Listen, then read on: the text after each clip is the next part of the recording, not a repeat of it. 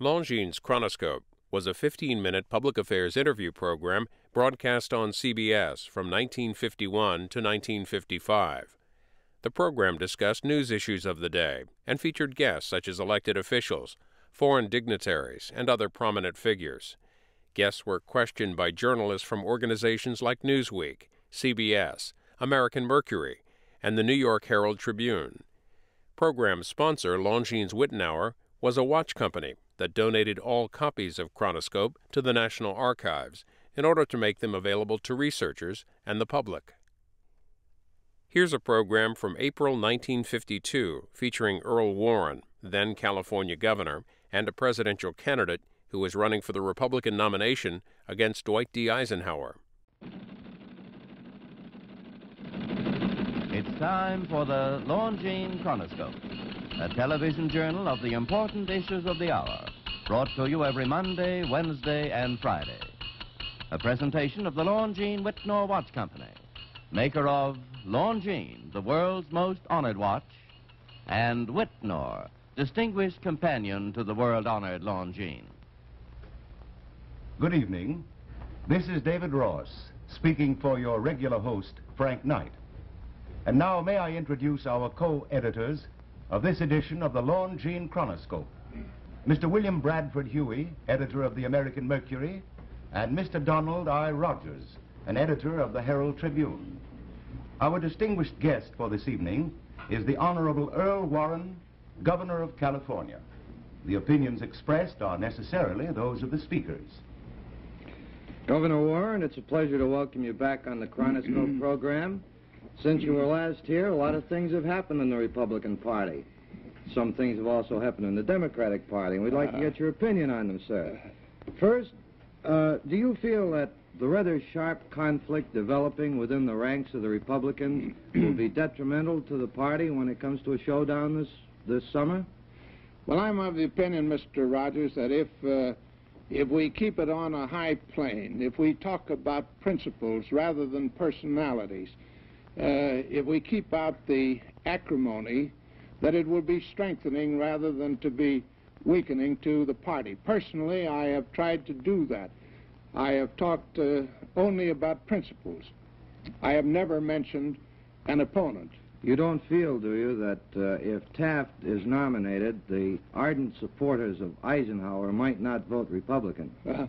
Well, I'm not in either of those camps. I think I'll let those people speak for themselves. What you're interested in, if Warren is nominated, you expect all of them to support you. Isn't that right, sir? I would hope so. I would hope so, yes, sir. But on the principle matter... And I might say to you that I'm not selfish in that. If either of those gentlemen that you have mentioned were nominated, I would support them. Well, tonight, sir, we're not interested in those gentlemen, except that we are interested in these principles. Do you think that, on principle, that the division between the so-called Middle Western group of Republicans, the nationalist group, and the so-called internationalist group, do you think that division is irreconcilable? Do you think that whichever one loses in the contest, that there will be some defections from the ticket or from the party on the other group?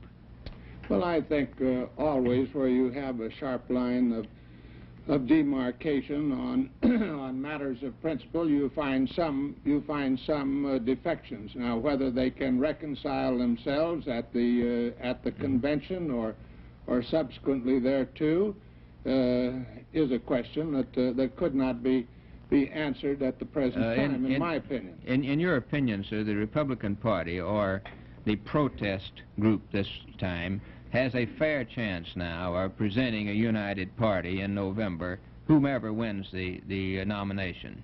Yes, I would think that they have a much better chance of doing that than the incumbent administration. What's your opinion of the one single thing that will pull the Republicans together? The one factor that will make them all vote Republican and not split?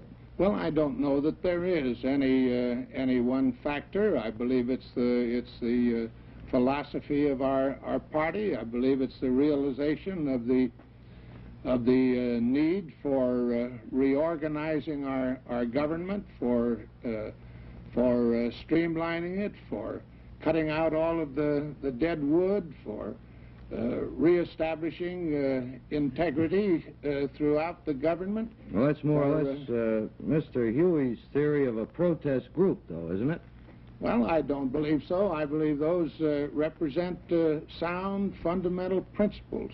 Mm-hmm. Well, it isn't just a protest group. I think I think we would be for that whether we were in or out of office. Yeah. There is, of course, there's a sound case against the present administration, isn't there? I believe so.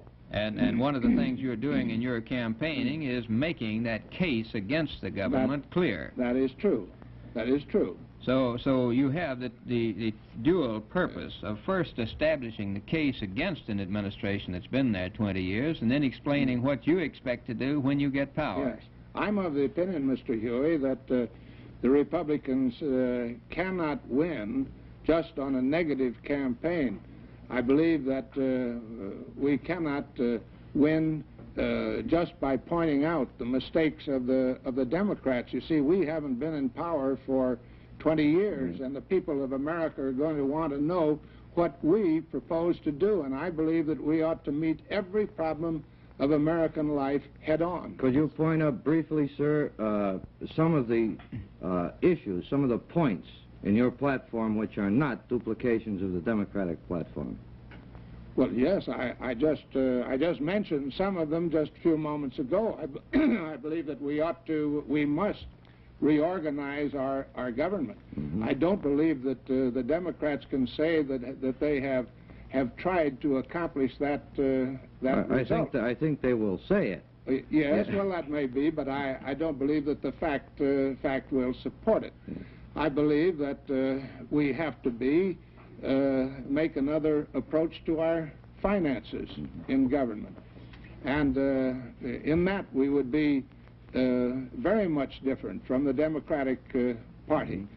I don't believe that we can continue to travel the road to insolvency by piling up a national debt year after year in time of peace. There's always a day of reckoning, and I believe that we have to do that.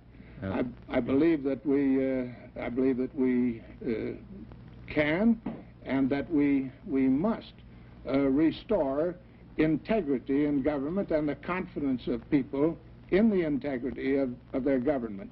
Because of this administration being 20 years of age and all of these weaknesses developing in it at this particular time, I believe it's apparent to the average person that they do not have the resiliency to pull themselves up by their bootstraps and do that thing. And Governor, of course, sir, I hadn't finished, but if you want me to go on to something else, I'd be glad to do it, Mr. Huey. Thank you, sir. I did want to make just this point. Is it fair to say that your criticism of the present government is a criticism just of management and not a criticism of any theory of government? Oh, on the contrary, I want to say to you that I'm thoroughly out of sympathy, and always have been, with the efforts of this administration, and I refer to it as the 20-year administration, of centralizing all administrative power in Washington.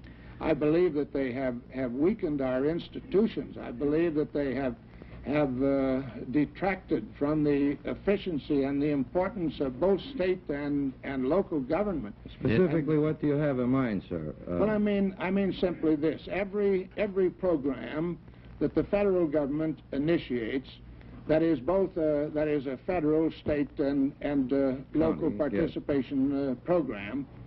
The intent on their part is always to centralize the administration of the entire program in Washington, D.C.